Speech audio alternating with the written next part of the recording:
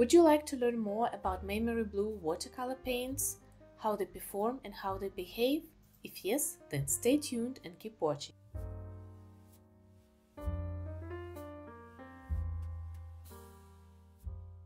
For my paints, I'm going to be using this watercolor teen palette from Schminke. It's quite nice from the point of view that it is rather small. However, it has very sharp edges. So before we proceed, I'm going to use a tip that I got from one of my wonderful viewers and put a washi tape on the sides, because otherwise I feel it could be a little bit dangerous.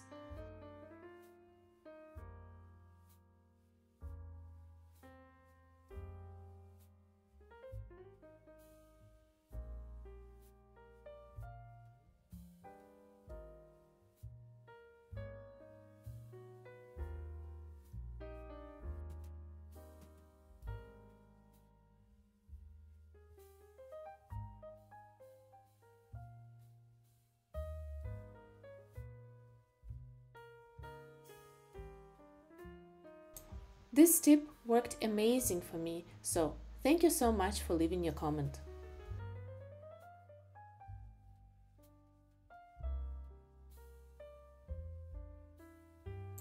Now let's move to the paints. The reason why I decided to give a go to MaimeriBlue watercolor paints is because, as they claim on their website, they contain only pigment and the binder in their paints. So it's kind of a purest mix that you could have for your watercolors, and I thought it would be something great to try. For my palette, I chose the following colors. The first color is Primary Yellow, pigment PY973, or you may know it as Hansa Yellow Medium. It is a wonderful medium yellow that I chose as a cool yellow for my palette. As my warm yellow, I chose Golden Yellow, and this is a pigment PY183, and this color is unique to MaimeriBlue watercolors. I tried to research a little bit about this pigment, and the only information I found is that it is used sometimes for plastic coloring, but not really anything else. What I can say on my side though, that it is the most beautiful yellow I have probably seen. It is a perfect egg yolk yellow that also behaves amazingly in mixes, and I liked it so very much. The next color is Pyrrole Red, pigment PR255. However, it's not really Pyrrole Red but more Pyrrole Scarlet, so please keep it in mind, as it will appear much warmer than a typical Pyrrole Red would be.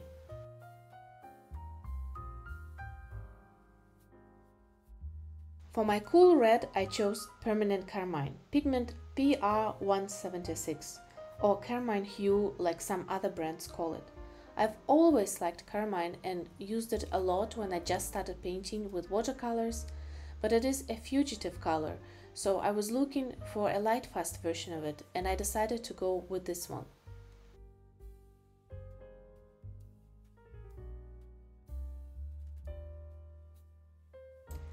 The next color I picked was Verzino Violet, pigment PR122, and that's your standard quinacridone magenta, and it is a very beautiful color. It reminds me a lot quinacridone Rose from White Nights, which I think is one of the most beautiful versions of this pigment.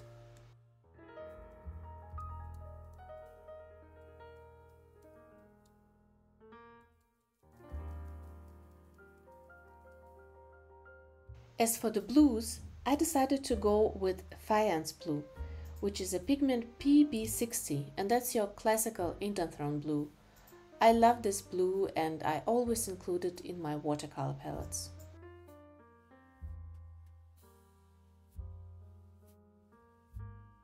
My other blue is Cerulean Sky Blue, pigment PB35, and this is a wonderful color for painting the sky.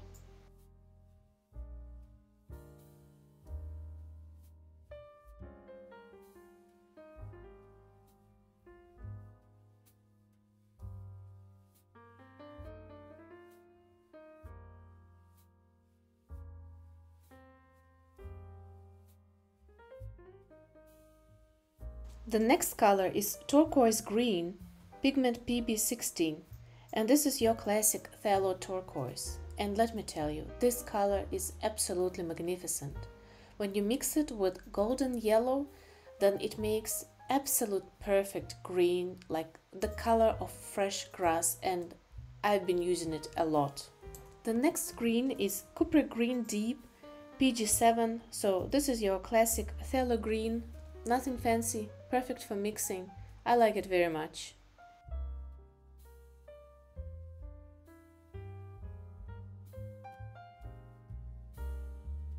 The last but not the least from the greens that I picked is Hooker's Green, pigment PG17. However, please note that this color is usually known as chromium oxide, so it's not the typical Hooker's Green you would expect to get.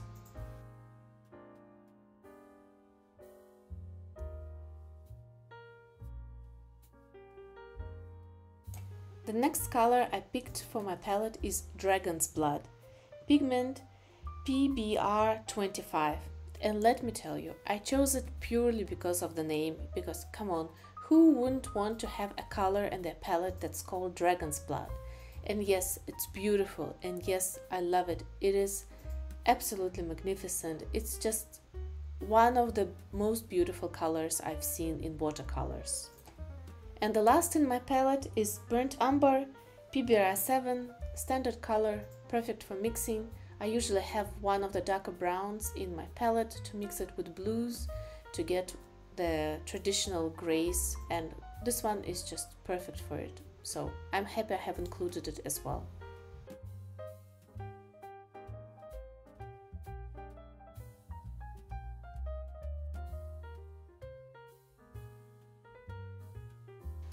Here I'm swatching my palette. I'm swatching here straight from the tube, and I'm sorry I forgot to film how I was swatching primary yellow and golden yellow, but I hope it would give you an understanding of how amazingly bright these watercolors are. MaimeriBlue watercolors, they're really good with keeping the color bright, and as you will see later on, they barely shift in color when they dry. And generally they felt like very good watercolors of a very high quality. And now I will let you enjoy the swatching process, and after that I will share my favorite mixes from this palette.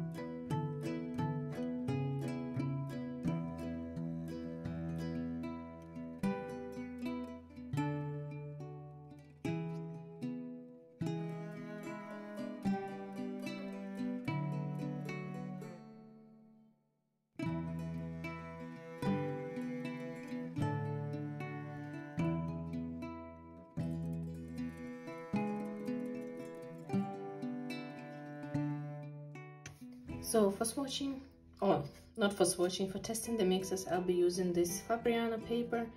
It's 50% cotton, and I do not really like it, so that's why I'm gonna use it just as a test to see or to show you what kind of quite amazing mixes that you can make with them. I'm not saying that these mixes are unique to these paints, though a couple of them probably are, but I'm just gonna show you what you can achieve if you decide to go for the same or similar colors that I have chosen.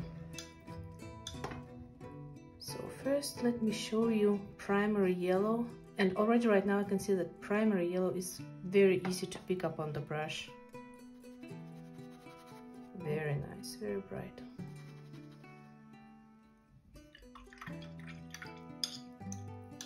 And let's try this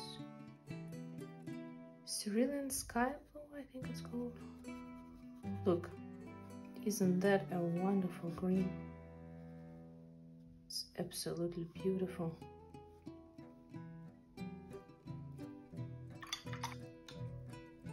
We can also try this warmer yellow. And that one is still a bit hard to pick up.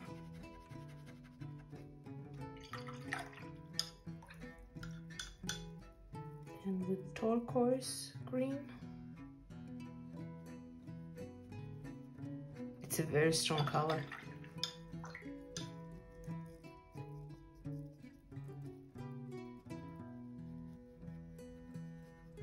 But look, this is another absolutely amazing, gorgeous green. And I really like it because I didn't pick up sap green, because I saw in one of the videos on YouTube that it looked too like untransparent, too thick, and I really didn't like it because that's not the way I use my paints. So I think this combination, this mix could be a great replacement of it. And now let me try this Cupric green, which is a phthalo green.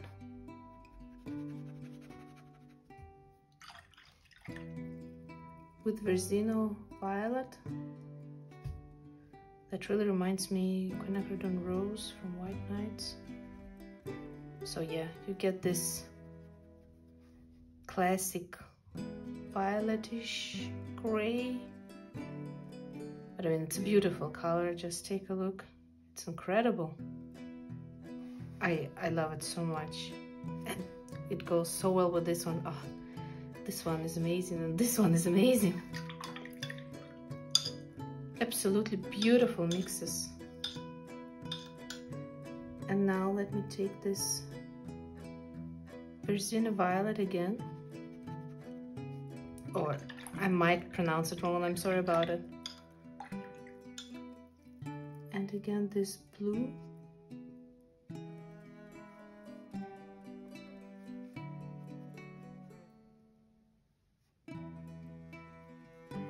And take a look at that. Together they make like lavender color.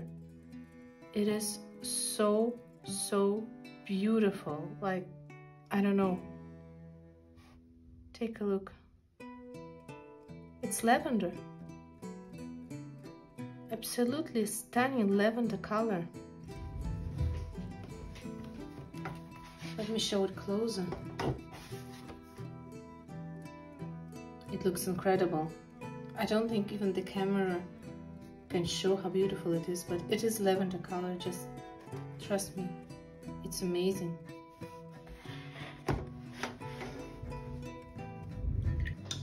And now let's take the same Verzino Violet.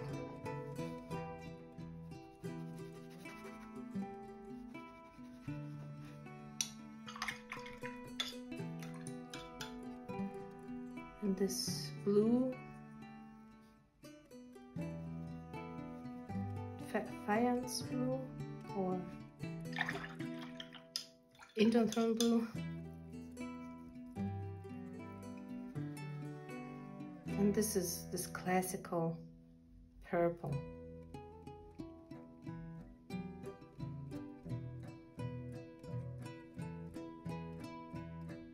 I like it very much. And by the way, here I can see that this color falls into two colors. I'm not sure how to say it, but you can see the undertones of blue and of pink in it, so it's like moon glow but with pink and blue. Very, very, very beautiful. And then another combination I discovered is if you take this dragon's blood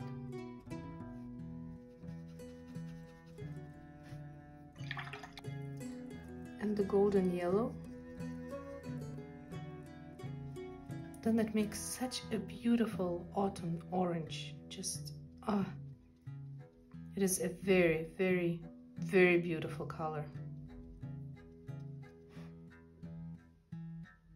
Take a look at it. Oh, it's incredible.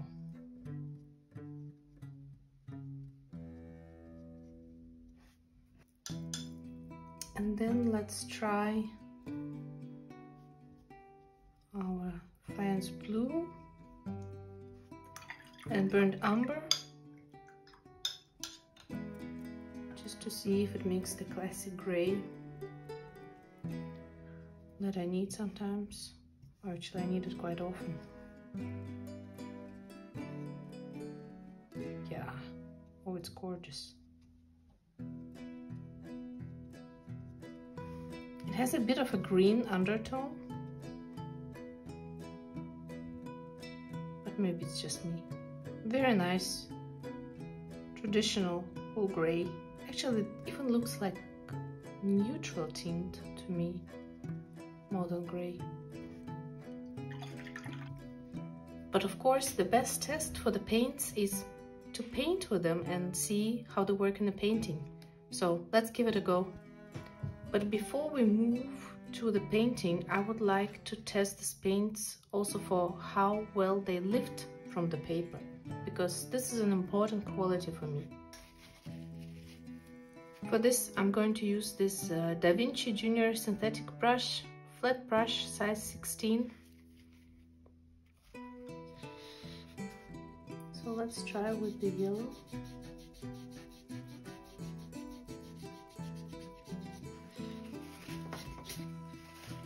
Well, I could lift a little bit, but it's barely noticeable.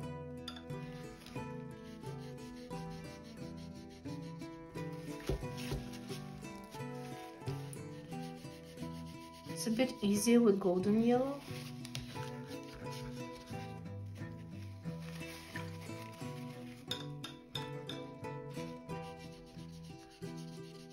Viral red.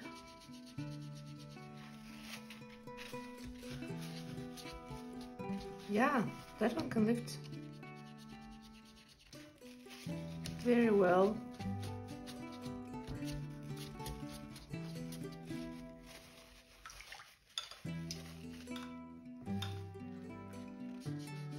Permanent carmine.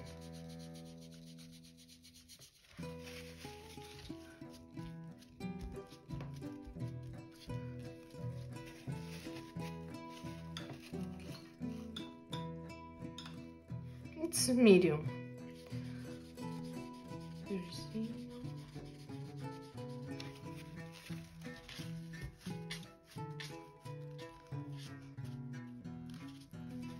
Okay, so I would say the yellows and these two reds are semi-staining.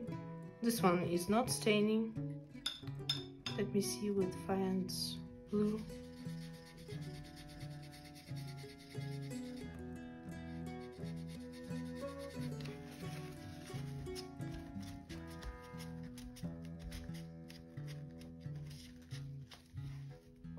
Yeah.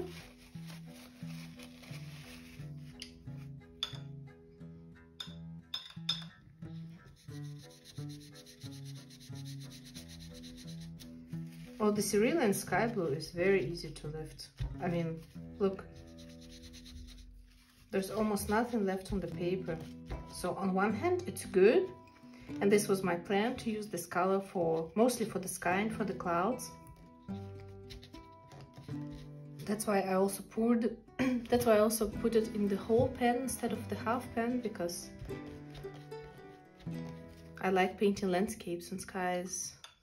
Very often present there, but that also means that it is important to be careful if you decide to layer on top of it, because I don't think it can handle any layering. It was very easy to lift it from the paper. Okay, that one, turquoise green, is very stainy. I can tell you that.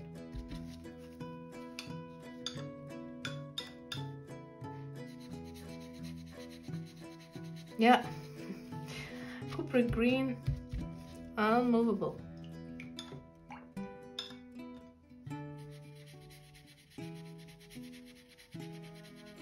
Turquoise green seems to be easy to lift off as well.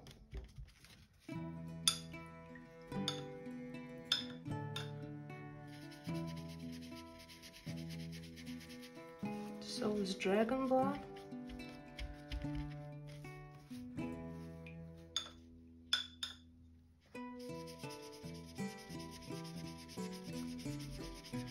And so is burnt umber.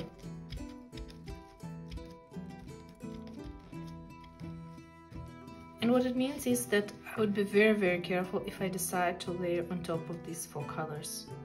And also pile red, because they're super easy to lift off. I mean, I was barely using any effort. So if you're considering to make a complicated piece with many layers, then be aware of these colors. But again, that also might be something to your advantage, because it also means that you can fix an error quite easily, or if you overdid with your values, then you can lift it up a bit. So it's up to you to decide what you want to do with it. And now let's make a small painting with these paints and see how it goes.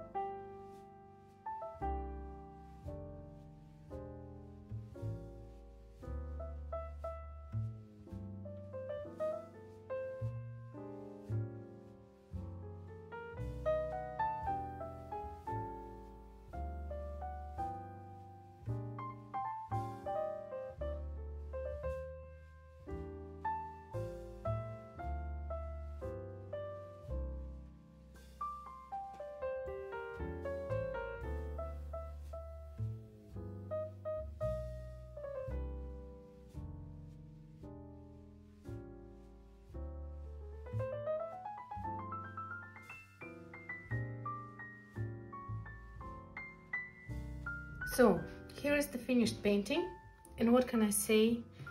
There are two sides to these paints that I've noticed so far. On one hand, considering that I actually really dislike this paper, this 50% cotton, I just don't get it, because you expect it to behave like a cotton paper, but it actually doesn't. So if we take this into consideration, the paints performed really good, like absolutely great.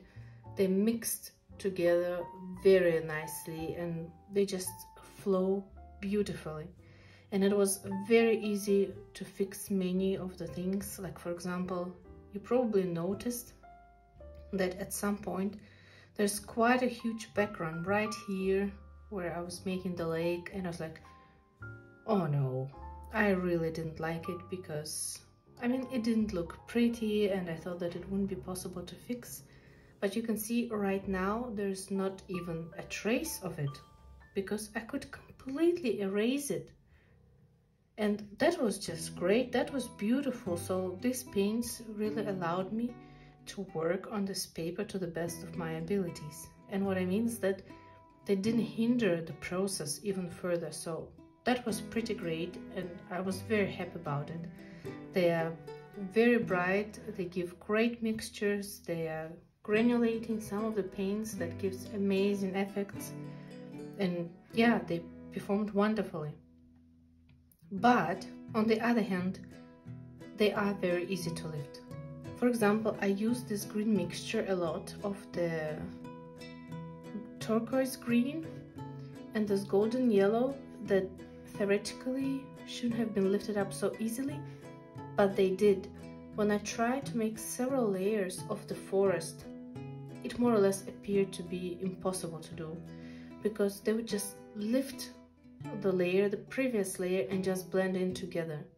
So for me, that part was a real struggle. So I don't know, I probably need to paint more with them just to see if there's a workaround or how to use this ability to the best. But that so far really presented a challenge for me.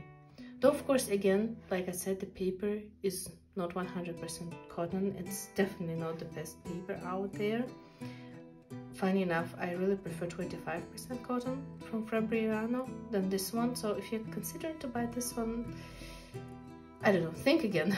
For me, it is a struggle. It's either to save money and to buy 25% cotton, or to save up for a longer time and get a 100% cotton than this paper. But that's just my personal opinion. I'm not a fan of it, and when I run out of this block, I'm not going to rebuy it. That's for sure. But anyway, I will need to paint more with these paints, definitely. I'll paint with them on 100% cotton, I'll paint with them on 25% cotton, and then I'll see how it goes for me.